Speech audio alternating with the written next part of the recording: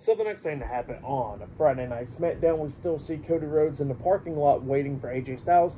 Nick Aldis and a bunch of security guards are standing there, and you know Cody's not calming down or anything. And then all of a sudden, AJ Styles comes pulling up in the truck with Luke Gallows and Carl Anderson, the OC, and Styles was like, "I'm right here." And then Cody was going to go walk up to him, but a bunch of security guards blocking him off.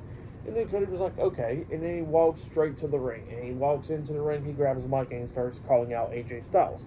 Well, then AJ Styles finally comes out there. He comes out there with Luke Gallows and Carl Anderson. And then a bunch of security guards, and Nick Aldis comes running past them, getting right there, pretty much in between them, right there outside of the ring. And then Cody Rhodes was like, let's go ahead and fight right now. And AJ Styles was like, I don't want to fight you right now.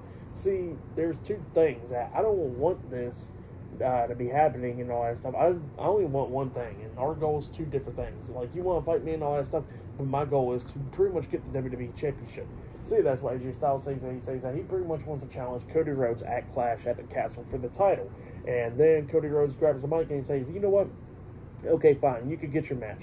But there's going to be one thing, and it's something that you should have said last week, and that is I quit. So yeah, that's what happened there, and it looks like that match is set because Nick Aldis threw the thumbs up to Styles and them, and that match is now made official.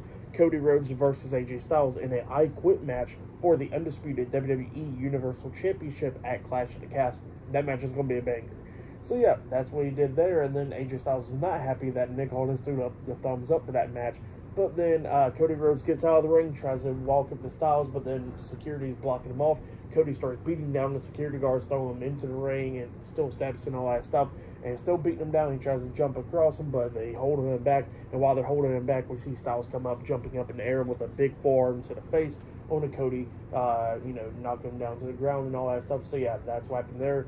Pretty good segment, but yeah, we got the match now made official at Clash at the Castle, which is next Saturday, actually. So yeah, pretty good one, though.